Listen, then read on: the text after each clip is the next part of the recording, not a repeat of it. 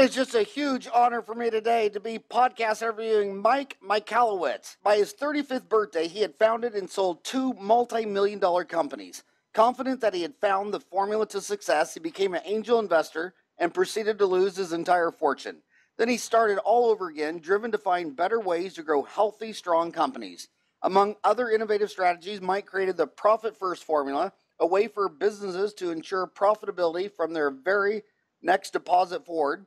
Mike is now running his third $1 million venture, is a former small business columnist for the Wall Street Journal, is the former MSNBC business makeover expert, is a popular keynote speaker on innovative entrepreneurial topics, and is the author of Profit First, Surge, The Pumpkin Plan, and The Toilet Paper Entrepreneur, which BusinessWeek deemed the entrepreneur's cult classic. Mike, thank you so much for coming on the show today.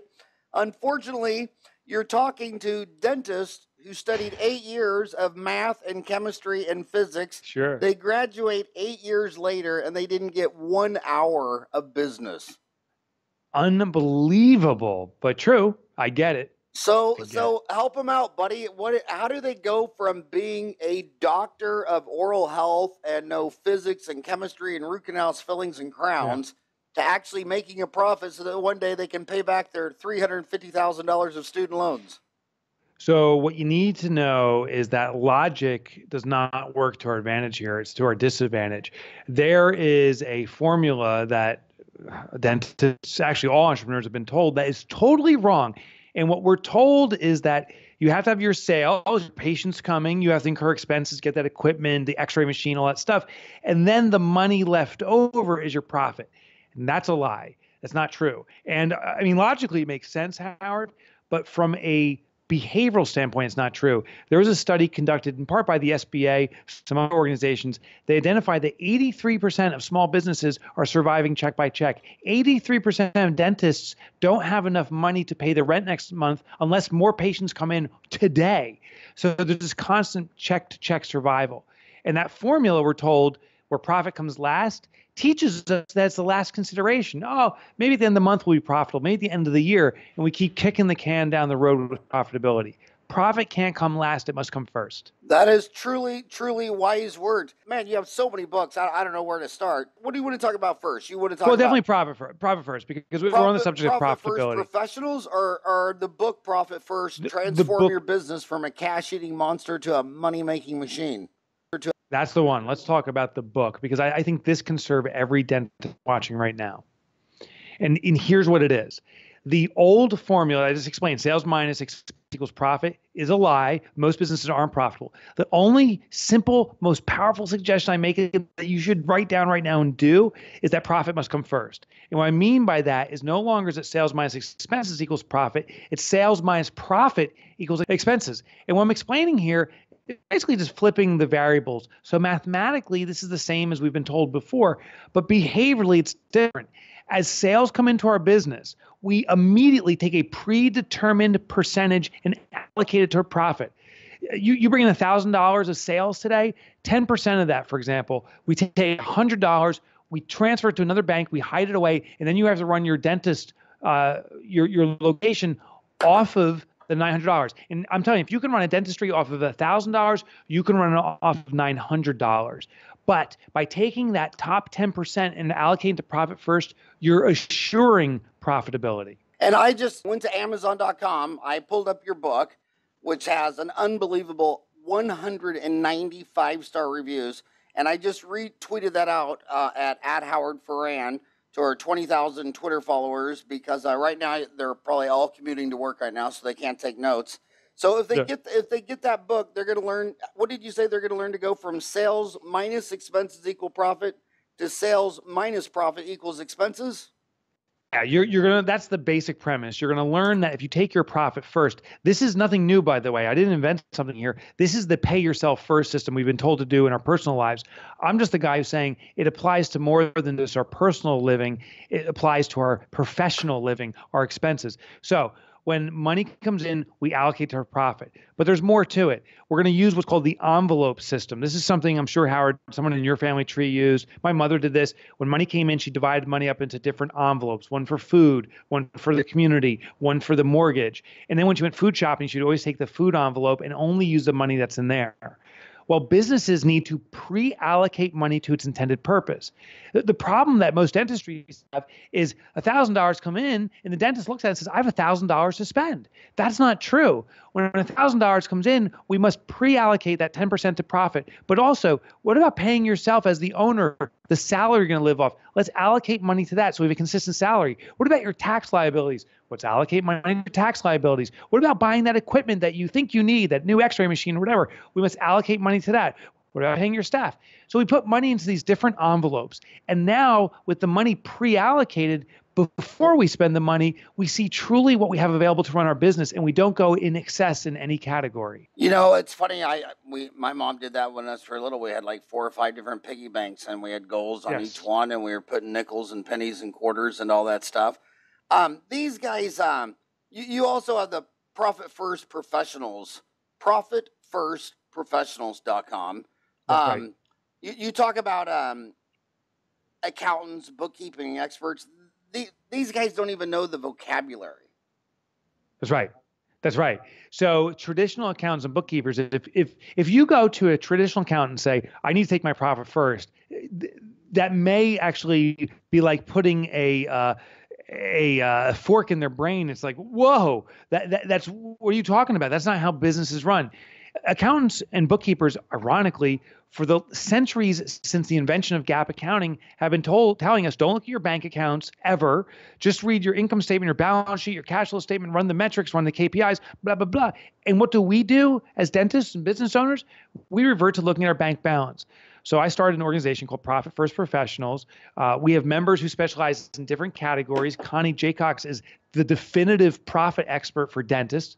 And so now, if a dentist is looking to drive profitability in their business, they have an accountant and a bookkeeper and even a coach who can work with them in driving profitability and understands that traditional accounting doesn't work. Not that it's wrong, it's logical, it's just not matched to our behavior. So Profit First Professionals are people who do that work, but also understand the behavioral component and use the Profit First system to drive profitability. It's funny, the CPAs, every dentist I know, I've been practicing 30 years. Every dentist I know who's been practicing 30 years, their CPA's only given them a statement of income, a P&L. They've never even given them a statement of cash flow.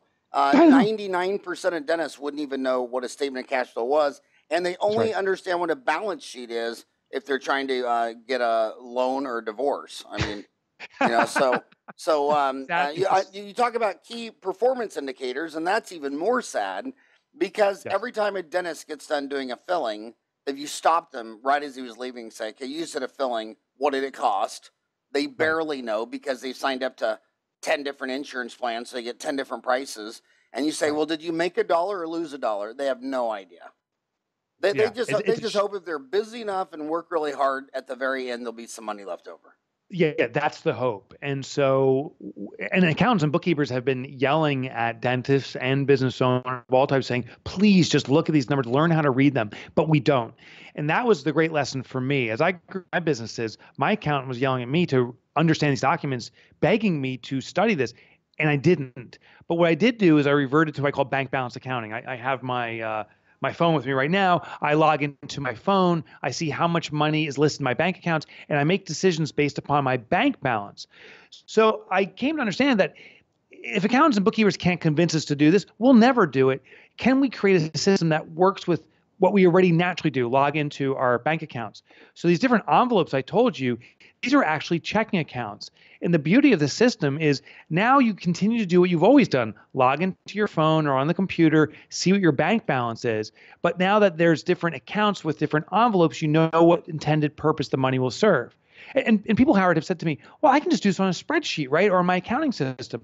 And the answer to that is actually you cannot, because we revert to looking at our bank. And if we do this on a spreadsheet and we log into our bank account, we may not look at the spreadsheet and see what money the money's been allocated to or what purpose the money's been allocated to. So we have to do this at our bank so it's in our natural path. And every single time we look at our bank balance, we see how the money's been divided up before we spend it. I've always thought it's weird is, math should be purely emotional. I mean, 1 + 1 = 2. It should make you excited or sad, or you don't feel sorry for 3. I mean, it's just math. But when it comes to those numbers representing money, it seems to be so emotional with humans. Why do you think money is an emotional behavioral issue as opposed to just math?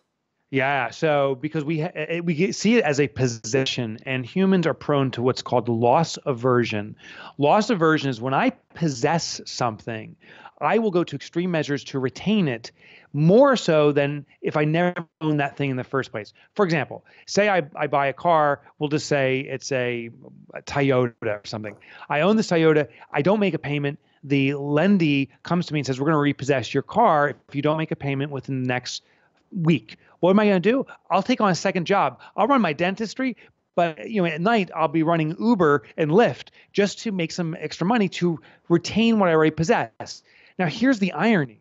I could have been doing that Uber and Lyft work in addition to the dentist work I'm doing for forever, and I could have bought the Mercedes, but I didn't.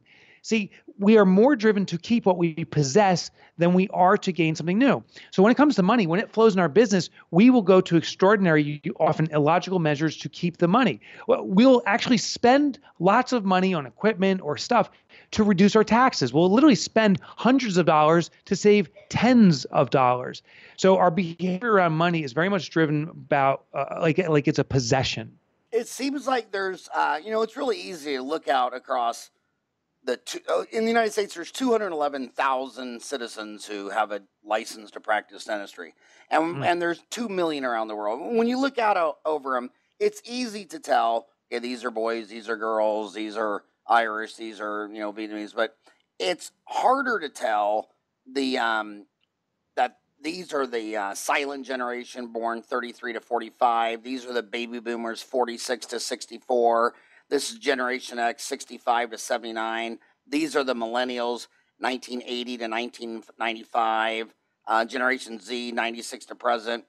When you look at those millennials versus Generation X versus baby boomers versus silent generation, or go pre-1933, the greatest generation, do they deal with money differently, do you think?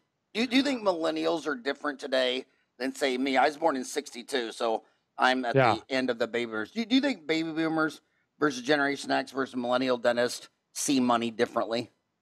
I think they see money the same in many aspects. Because I've worked with businesses of all different sizes, owned by all different age groups, but their experiences play a significant influence into how they behave around money. So they see money the same. It's a vehicle or a tool to either express yourself, to procure things, to purchase things, to experience things. So people consistently see it as a tool, but their believability or their perception of how much they can retain the money varies. People from the greatest generation that I've done business with have gone through basically depressions, multiple. They see the fickleness of money, that it can go away overnight. And therefore, in general, from that experience, I see them cling and retain much longer. The newer generations that have been in boom periods think money just flows on trees. You snap your fingers and it appears, and they're much more with money. So it's funny, the people, their behavior around it doesn't change in regards to, it's a tool, it's a vehicle, but their belief in its availability changes based upon their personal experiences. I think every generation will go through and should go through depressions or major recessions and wake you up. I mean, 2008, that was a big wake-up call for people in their earning years, their 20s, 30s, 40s, and 50s. But the people who were 18 then and now are 25, 26 didn't experience the pain of that. They don't have the experience and may think that money still grows on trees. They'll change too once they go through their challenge. Yeah, and I also want to tell you that in my 54 years, none of these talking heads experts predicted the Berlin Wall falling down, the Arab uprising, 9/11, all these things. So when everybody tells you everything's great and rosy, you never know what you're going to wake up to the next day. Oh my God, it's so true. I mean, everything seemed to be booming before the 2008 collapse. Everything seemed to be booming before the 9/11 tax. I'll never forget that. The 2 days before that, my business was the strongest it ever was. 2 days after that, the phone didn't ring at all.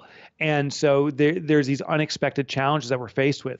But I will tell you this, if we build a cash reserve during the good days and the bad and continue to build the cash reserve, that is a powerful tool for carrying us through these tough challenges. So you have so many books. So talk about The Surge, another one of your books with a gazillion five-star reviews. Surge, time the marketplace, ride the wave of consumer demand, and become your industry's big kahuna. What takeaways do you Yes. think these dentists could learn from that? So what I found is there's movements in markets, and here's the big lesson: find a niche and cater to it better than anyone else can. Is the Irish community something you mentioned earlier? What does the Irish community need? Are there certain things? Maybe there's a certain religious sect, and we need to practice our dentistry in a way that complies with their religious kind of guidelines, and the person that adheres to it will get recognition in that community. The unquestionable thing about Surge, as I was writing that book, is I was observing surfers. Surfers look for one wave at a time and try to ride that wave once they select it all the way in. The equivalent in the business space is a niche community. Identify a small community and observe it. How is it moving? What's the changes going on? And what can you do to be in front of that change? And if you're a provider that understands what that niche needs, the niche will talk about you and they start to carry you forward. One of my favorite guys on that was a dentist in Boston named Tom Warren. He started practicing there, and his whole office looked like himself. And then he realized that every time he went to the barber, everybody coming in and leaving when he was there had an accent. And he finally asked the barber, what is that accent? And he said, it's Portuguese from Brazil. He said, there's a gazillion Portuguese that live around here. So he actually went back to school and learned Portuguese, started networking with that barber, and got himself 1,000 Portuguese people. And I've seen that so many. One of the smartest dentists I know in California got out. He realized most of the dentists, this is 30 years ago, most of the dentists looked like me and you. And there were pockets of, in this San Fran community, these people are all from Thailand. These people are all from Vietnam and Korea. And he saw 10 ethnic markets, and he set up 10 different dental offices where everyone would be completely staffed by people from Malaysia or Vietnam. And because I would think if I moved to Vietnam and couldn't speak a word of Vietnamese, I'd want to find a dental office where they all spoke English. Of course. And so he target marketed those guys. And I think 2 years out of school, he owned 10 offices doing $1 million a year each just by target marketing. So I love behavioral influence and understanding human behavior. Actually, I'm working on a book that's not my next book, but the book after that's all about behavioral influence. And one thing that you're talking about too is called commonality. When we see common traits in someone else, we have instant trust for them. If you and I went to the same high school, oh my God, all of a sudden we're the best of friends because we have this common thing. Well, we do judge people. Sadly, we do judge people by their skin. If we see someone that looks like us, we immediately have a stronger affection toward them. So look like your customers. Now we can't morph our face. Well, nowadays you can, but we can dress like our customers. We can show respect for the community that we're serving by having decor around our office that speaks to that community. So there are things you can do to establish that commonality, which establishes trust, and trust builds business.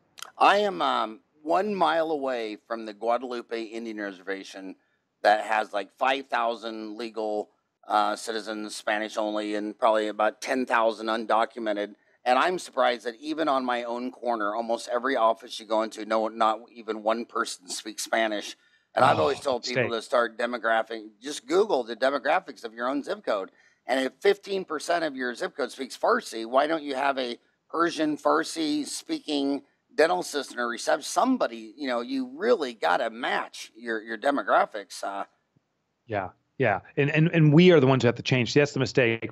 I think it's arrogant to say, oh, our customer needs to change. There's 5,000 of them that need to change, or one of me that needs to change. The numbers speak for themselves. We got to change.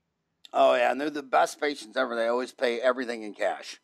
Oh, that ain't too bad. Yeah. I mean, it's just fantastic. You also wrote The Pumpkin Plan, a simple strategy to grow a remarkable business in any field with a remarkable 377 five-star reviews. How do you get all these five-star reviews? What is The Pumpkin Plan, a simple strategy to grow a remarkable business in any field? Yeah, so the five-star reviews are. I'm very appreciative of the audience who reads it. I mean, I'm really lucky. The one book, Profit First, with 190 reviews, that only came out 3 months ago. I mean, that's really getting traction. And what it is, you'll see a common parallel is it's always a study in behavior, and I always also do an analogy to something else that's happening in life. So the surge was actually an analogy to surfing. In Pumpkin Plan, I actually studied pumpkin farmers, of all things. I studied colossal pumpkin farmers and found that they changed the growing process of pumpkins just by a little bit. But as a result of that minor change, the pumpkin responds with explosive organic growth. So my question was, how does a business grow explosively, organically, and healthily just with minor change? Here's the stuff that blew my mind away. I found out that if you get rid of your lowest 10% of customers, your business will immediately become more profitable. Why is that? In any business, the lowest 10% of customers are the customers who pay you the least, are never satisfied with the service, require rework, don't pay their bills. They're a pain to do business with. Here's the irony. You get rid of those clients. You don't have to do the rework. They weren't paying you anyway, so you're not doing work for free. Immediate profit booster. But the best part is the time that avails. The lowest 10% of customers takes about 20% of our time. They take an inordinate amount of time. So now it frees up time of my own and my staff where I can focus and target my best customers. The second thing I learned in Profit First is interview your top 10%. Once you know who your true best customers are, the ones that pay in cash, they're wonderful, interview them and say, where do you hang out? Where do I find more people like you because I love you? You can clone your best customers simply by interviewing them and asking them where they congregate. You know, the young kids, I would say their first major nightmare mistake is people come in, they get a couple $1,000s worth of dentistry, they don't pay when they leave, and then they beg them for money with statements every 30, 60, 90, 120 days. Right. And, right. The average dental office, according to the American Dental Association, is 65% overhead. So if I do $3 of work on you, you don't pay, I had to spend $2 for all my rent, mortgage, equipment, build out, computer insurance. So I can't go anywhere. I don't know where I could go. I can't walk into the mall and grab a pair of tennis shoes and say, hey, bill me. I mean, every place you go, and that bottom 10%, you're right. I mean, when you say you need a filling, and I say, okay, give me $200, 95% do. It's that 5% that say, well, blah, blah, blah, blah, blah, blah. They never even thought they were going to pay you. And right. these young dentists, they really, physicians and dentists, people who go to college 8 years to heal you with their hands and surgery and work all day and operate, they just have such a hard time asking for money, especially up front. But if you go to McDonald's and order a Big Mac, the 16-year-old kid says, give me $2. And if you say, I don't have $2, he's just like, okay, next. How do you help emotionally these young doctors listening to you that just have they can't say money, they can't say customer, they can't say sales. I mean, really, they can't even say the word sales. If you say, well, what's your treatment plan conversion rate? I mean, if you presented 10 fillings, how many of them close? They're like, close? What do you mean close? I mean, how do you get into it's almost like a religion. You know what I mean? How do you get dentists to say dirty words like sales and pay me now? So I found there's 3 ways. First of all, if you're terrified to ask, train your employee to ask. So you're once removed. Often the person yielding service, also trying to collect the money, feels they're putting a value on themselves, and it's very uncomfortable. So if you have to, find someone else to do it. Second technique is don't call it a sale, call it a service. That's the big one. Say, I am looking to service. I'm not selling to the person. I'm servicing the person. And realize the money they're paying you is what's called appreciation points. They're actually not paying you money. This is how much they're going to value you. Literally, if I use your services and you charge me nothing, I have 0 appreciation for you. If you charge me $10,000, I have 10,000 appreciation points vested in this. I want a successful outcome. The people that pay you more want a greater outcome and are more vested in a successful outcome. So call it a service call, call it appreciation points. And one final tip is for those clients that just can't afford you, realize it's charity work and call it your charitable hours. I mean, label it what it really is and say, once a month, I'm going to do 1 day of charitable work. So you put parameters around it, and you tell that person, say, if you can't pay me now, I do 1 day a month where I give away my work for free. It has to be on such and such day, and you have to be here, and you may have to wait for the entire day, but the work will be done free. So now you're giving services to people who can't afford it, but you're quarantining it and not mixing in with your regular clients. You know what you said, that having skin in the game, it's so true. In every single all Medicaid practice, or if it's free, Indian Public Health Service, these welfare clinics, their number one problem is no-shows and cancellation. Oh. I mean, here they have a chance to come in and get their tooth fixed for free, and they have to triple book because 2 out of 3 won't even show up for free.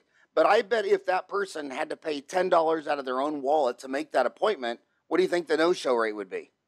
Oh my God, they would cut in half or more. Yeah, and then the big government people would say that was mean. You know what I mean? I mean, it should be access to free dentistry on, in this area. And it's like, when you make something free, the value's gone. It devalues it. Exactly. So listen, if the government saw that as a mean or inappropriate, what we do is you force the $10 for no shows, and when they show up and you finish the dentistry work, you give them the $10 back so that they're not spending the money. But if people don't have skin in the game, they aren't going to show up. It's just how it plays out. So in your practice, if you have people that get billed and then don't pay, they have no skin in the game. You know what I thought when I got your book, The Pumpkin Plan? I have all your books. Thank you. The most interesting, I lecture in Australia about every 5 years to dentists down there, and I'm going back. I'll be in Melbourne, I think July 28th on a Saturday, and the following Saturday I'll be in Sydney. Almost every restaurant has pumpkin wine. And really? There are pumpkins down there. They're not orange. They're green. They don't look like our pumpkins, but it's obviously a pumpkin. It just stays green.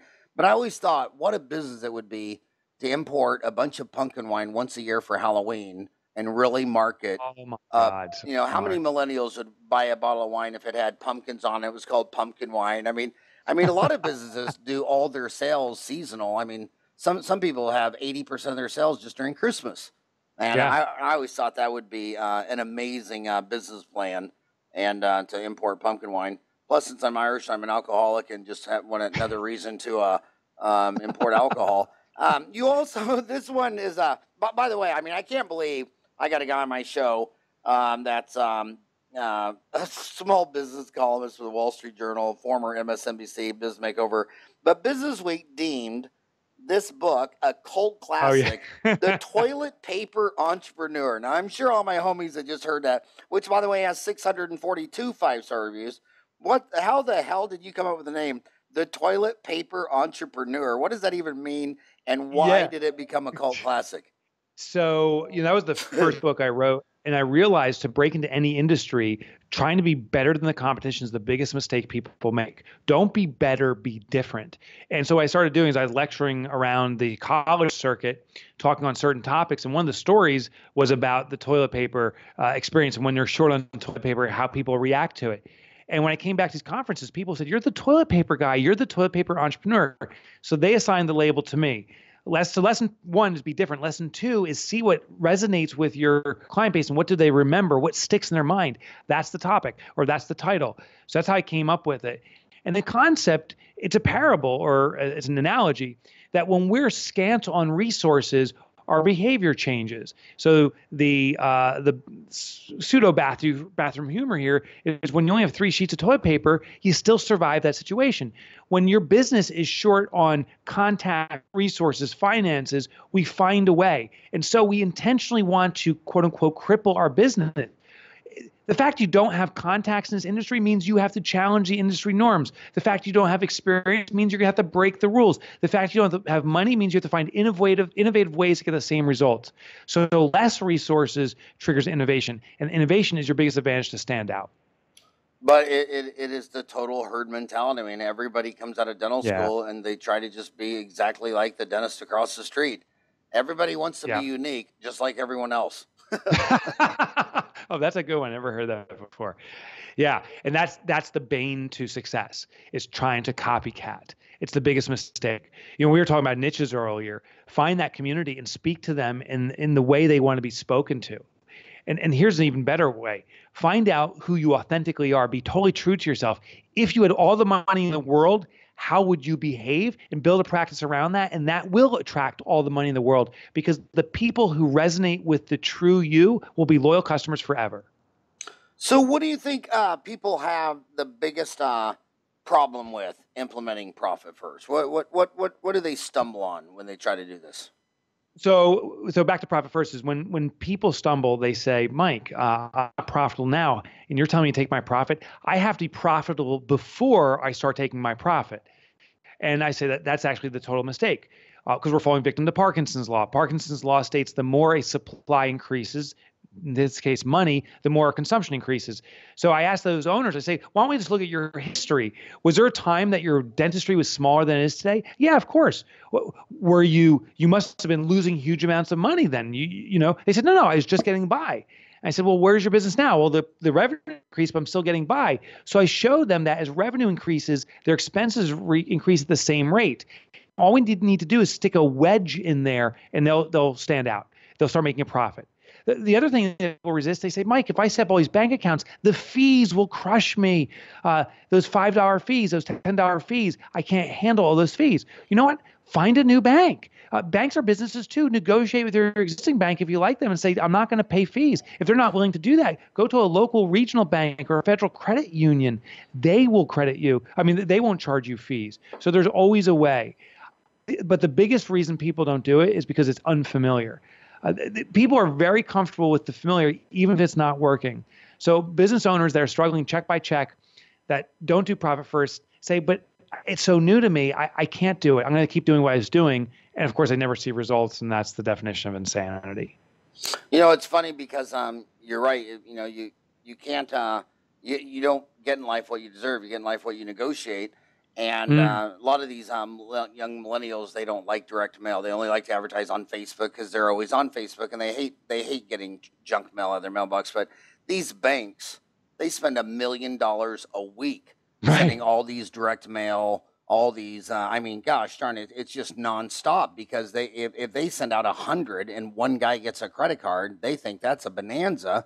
And so if you go into your bank manager and instead of getting what they threw at you, get what, negotiate, just talk to them. And that's another thing I always think in my mind when, someone will need have a cavity and they'll need a filling. And I'll say it's $200. They say I don't get paid till Friday. And they'll say, I'll say, well, great, let's make an appointment after Friday. And they go, no, well, I want to have it done today. And I say, okay, well, we take credit cards.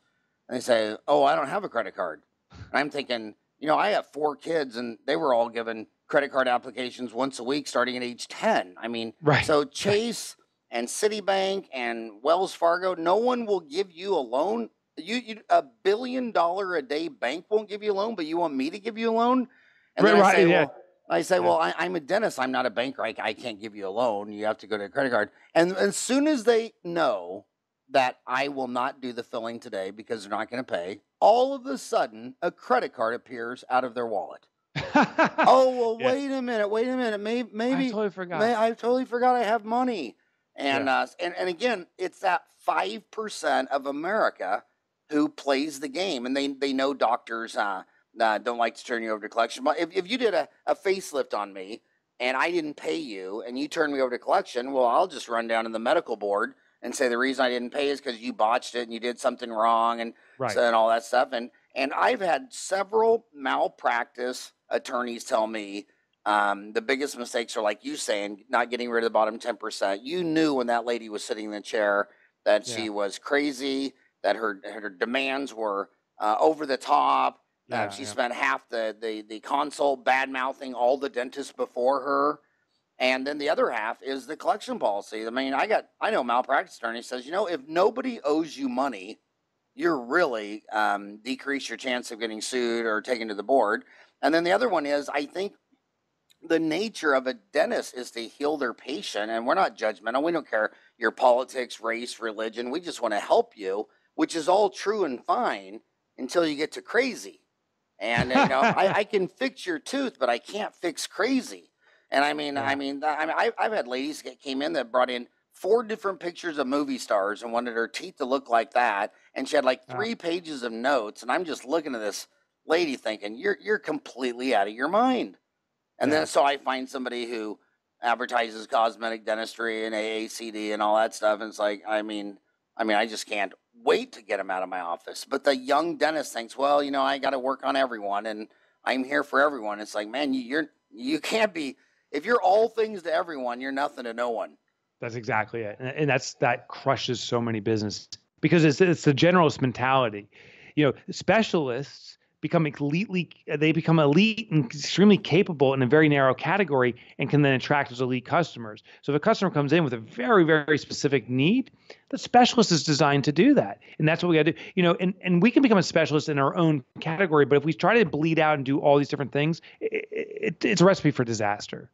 So what do you think are other common pitfalls for professionals when you're dealing with physicians and dentists? Do you think they're all the same as someone who owned a bagel shop and a dry cleaner?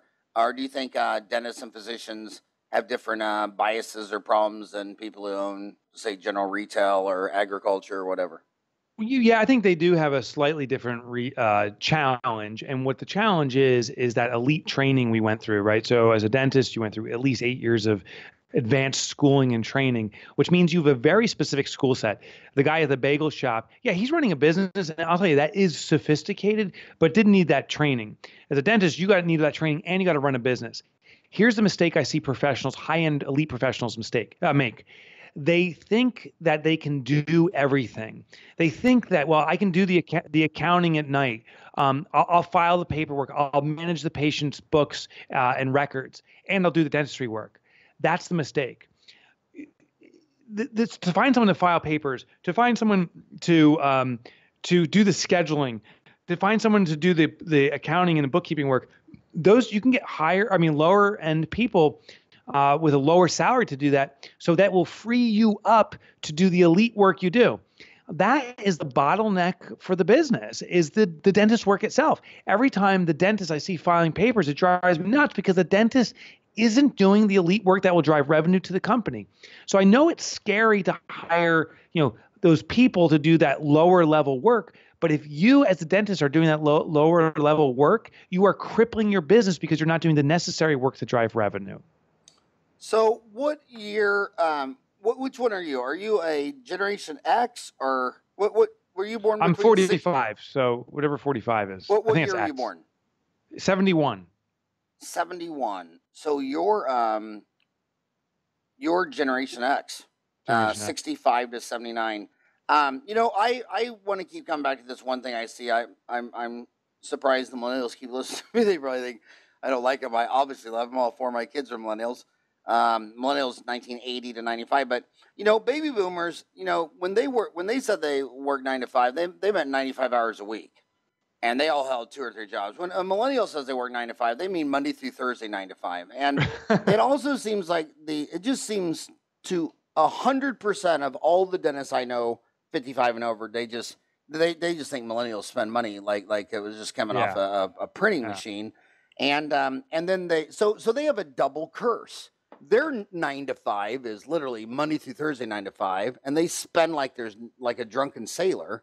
And then the baby boomers, our 9 to 5 is 95 hours a week, and we're saving money for rainy days. So how do you get through to that millennial that I don't even think they spend a lot of money. I just saw a study last week that millennials eat out 19 times a week. I mean, I brew my coffee in the morning. They go to Starbucks and get a $5 one. I mean, it's just like the joke is if you want to hide something from a millennial, you put it in the oven because they'll never find it.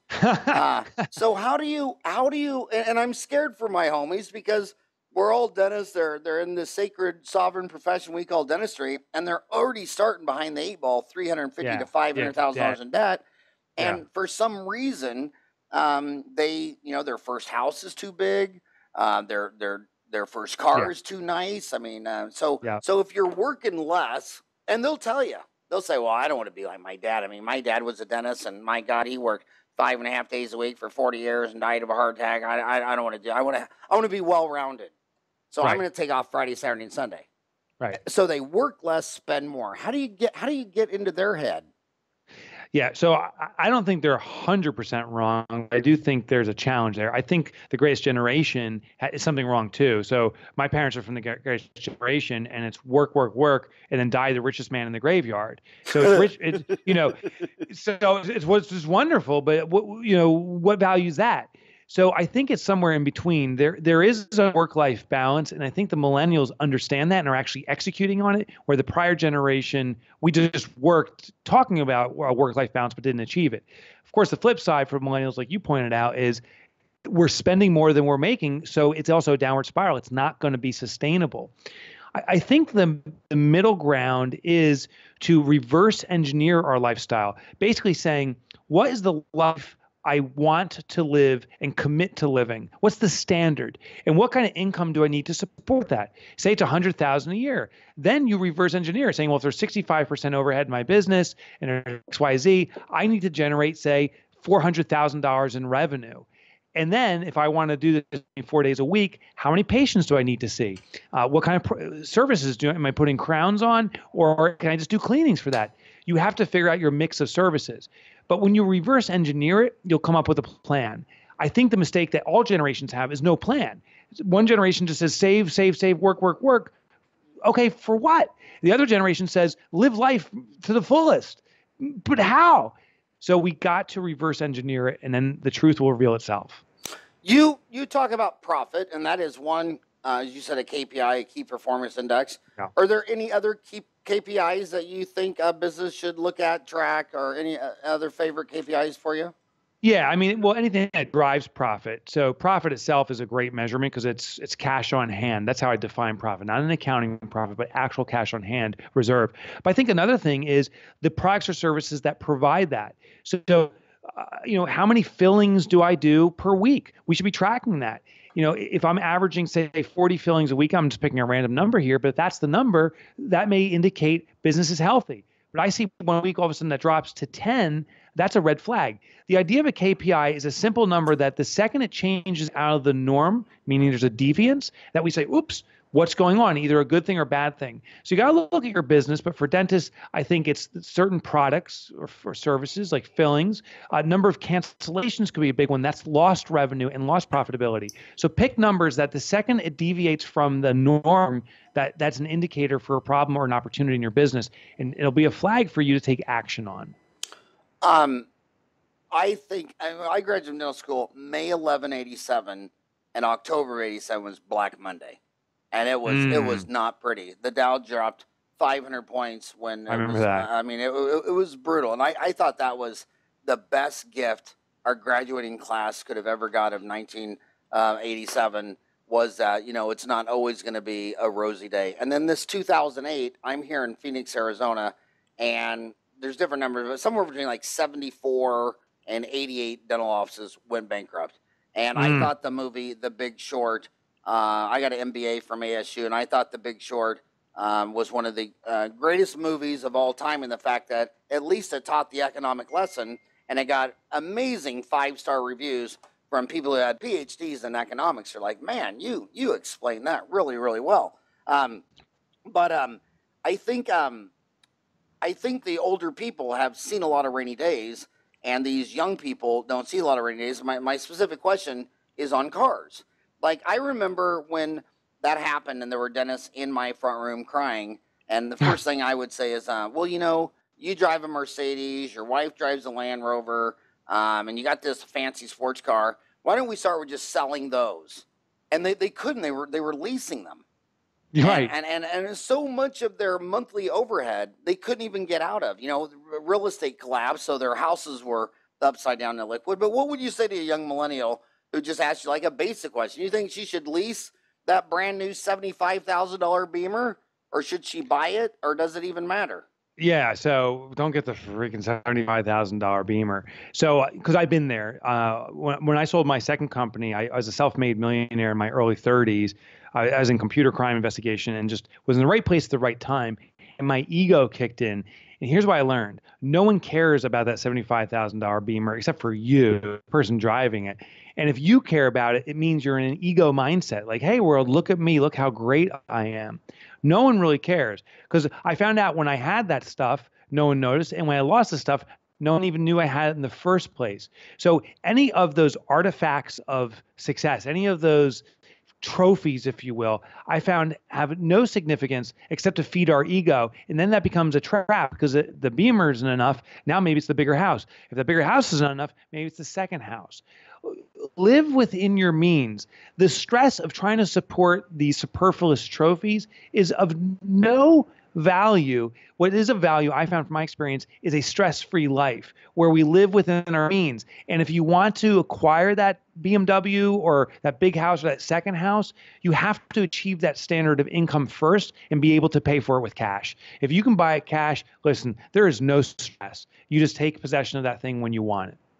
The editor, the editor of Dental Town magazine since 2000 is Tom Giacobbe, and it was so funny because he bought a $1,000 beater car in dental school, and I mean he drove that thing. I mean he drove that thing till the wheels fell. I mean and then his next car was a brand new, BM Suburban or whatever in cash. But I mean it was amazing how minimalist he lived. And I think it's not what you make, it's what you spend, and it's just that bottom. But I also think there's a big difference. You're talking to the girl dentist listening to you versus the boy, because the girls, 30% of the women dentists married a male dentist in their class, and the other 70% married someone with a nice job, engineers, physicians, lawyers. Yeah. But when that single male dentist is driving around a BMW that he can't even afford, what does that attract? Some girl who thinks he's rich,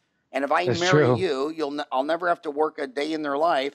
And it's so sad because so many of the guys are married women who don't have jobs and who spend $10,000 a month, and all the girls married a doctor, dentist, lawyer, engineer, someone who makes $10,000 a month. And the difference over age 25 to 65 is several $1 million. So they talk about being $350,000 of student loans, but that Beamer just attracted someone who's going to spend $3 million before they're 65, and that doesn't even show up on the balance sheet. Yeah. Well, shame on the guys for putting that illusion and for them to allow that spending behavior to continue for both of them. And shame on the gals for saying, hey, I got a free ride here. I mean, the goal is that spending money, to me, it just brings about stress. It's debt. It's money that will be owed at some point in some way, and that becomes overwhelming. And now you're just surviving in running a business to feed the credit card company. It spells out disaster. You got to live within your means. So I'm going to ask you, so you're 45 years old. What do you think makes you different? Was it your father? Do you think it was nature? Was it nurture? Oh, no. Was it desperation? Was it inspiration? Maybe all of the above. What pulled your string and made you roll? All of the above. But the big one that I'll never forget was after I sold my second company, a Fortune 500 acquired it. I was a millionaire. And then I blew the money because I got the 7 Series, I got the Land Rover, I got the Dodge Viper, I started a stable of cars. I did all that stuff, which is now total nonsense. Back then, it was like, wow, look at my success. I got to show success to the world. But then I lost it all. And when I lost all my money through my own arrogance and ignorance, that was the great wake-up call I needed, that no one cares about the money. It is necessary and important to sustain life. It's important to experience life the way I want to experience. I believe in financial freedom. I don't believe in flourish and just wasting money. So that was kind of the wake-up call. It was the wake-up call. And so now I live within my means, and I love it. And I keep expanding what my means are, but I always live within it. So, so which one of these books do you think they should buy first? I noticed on Amazon you can buy all your books for $50. Yeah. I mean that's a hell of a deal. Are these books in audio too? Audio, Kindle, ebook, every bookstore and wherever you shop for books. I don't know what book is right for people. If a dentist is watching right now and isn't profitable, read Profit First. If a dentist is watching right now and their practice isn't growing, read The Pumpkin Plan. If you're just starting out as a dentist, read The Toilet Paper Entrepreneur. If you want to capture a market and milk it for all it's worth in a positive sense, read Surge. So ask first what the challenges you're facing, and then find the book that serves it. Nice. Well, I've retweeted on Twitter that book. So if you they're driving to work, so if you go to my Twitter at Howard Farran, my last tweet is the man himself. Profit first. Transform your business from a cash-eating monster to a money-making machine on Amazon.com. So all you got to do is click that link, and you're on Amazon, and there's all of his books. And I just, I'm a dentist, so I get it. I mean, there's nothing more fun than pulling a wisdom tooth and doing a root canal. I mean, I get it. And it's pulling wisdom teeth is so damn fun that when people fail the financial arrangement, don't have it afforded them, that's when I can't even let it go. I just like, okay, well, I'll just do it anyway for free. Like you say, the charity. And I know it's charity because it's just too damn much fun to let a set of wisdom teeth walk out that needed removed. I mean, it's just, that's just probably that's my golf. I mean, 4 hours of whacking a white ball around, compare that to 5 minutes of pulling out 4 wisdom teeth, not even close. But I'm trying to be a leader and trying to lead these kids that I know that's what you want to do, but you have to focus on these numbers. They don't know their key performance indicators. They don't know the difference between a statement of cash flow and a balance sheet and a P&L. They don't know any of this stuff. And what's worse than that, they're not interested.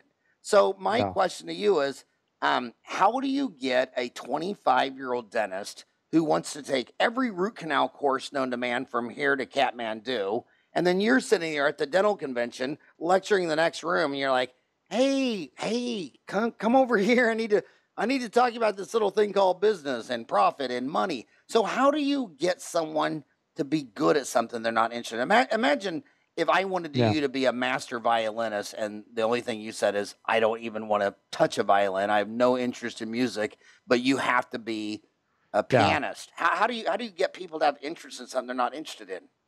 Yeah, so I show it as a means to an end, meaning I can't make you interested in violin if you don't want to pay violin. But I can ask you, what do you love to do? And is this a vehicle to get there? So if you don't care about the books or finances, I can't make you interested. But if you love tearing out wisdom teeth, then I ask you to keep doing this for the next 5 or 10 years. What do you need to do that? Well, I need the tools to do, I need the training, and I need the money to have the office. Okay, so let's worry about having the office so you can keep doing what you're passionate about. So if it's not your calling, if it's not your interest, at least it's a means to an end, and I'll show you how to navigate the means. We're living in the United States where half the marriages fail. Most research shows they fail in 3 subjects, a third. Money, sex, and substance abuse. So what would you say, since you're a money expert, right now, you're probably talking to a lot of couples here coming to work. One spouse is the dentist, the other spouse, he's the office manager. Maybe it's 2 dentists that met in dental school. If you're talking to 2 people commuting to work right now and they're married, and if they get divorced, it's going to be extremely likely it's going to be over money. What would you say? Put on your marriage advice hat. What do you recommend when it comes to money and marriage? Yeah, so it's funny. That ought to be your next book, Money and Marriage. Yeah, my wife has probably a better answer to this. So we did a program together called Married to Mayhem. And here's what I discovered. One is both of you need to be involved in the finances so you know what's going on and need to have equal contribution, equal input. If one person controls it all, the other person will either feel victimized, out of control, or point blame. But the other thing is you have to find a common language. And this is totally outside the scope of what we're talking about, but there's a fabulous book my wife and I discovered called The 5 Love Languages. And I'll tell you, that has helped us navigate the biggest challenges in our marriage, just appreciating each other's communication style, a love language, understanding communication style. We've been able to navigate and discuss, some really hard topics, including money. Yeah, that was an amazing book, The 5 Love Languages. Do you remember them off the top of your head? Acts of service, gifts, quantity time or quality time. I think that's 3. I think physical touch was 4, and I can't remember what the 5th was. Yeah, I think that was an amazing book. Oh, and hey, Howard, I'm sorry. I just got to notice I got to be on another live interview. It's happening okay, well, hey, you spent 55 minutes on my homies. I can't believe I got you on someone of your credentials His website is what's the easy one to go to remember? Profit Mike First Professionals. Yeah, you go to Profit First Professionals or go to MikeMotorbike.com. That's easy to spell. That'll bring you to MikeMichalowicz.com. Okay. Thank you so much. It was such Howard, an honor and a flattery that you came on my show. Seriously, dude. It's unbelievable. It's been a joy. Thanks Thank for you, coming brother. and talking to a bunch of dentists. You rock, Howard. I'll see you later.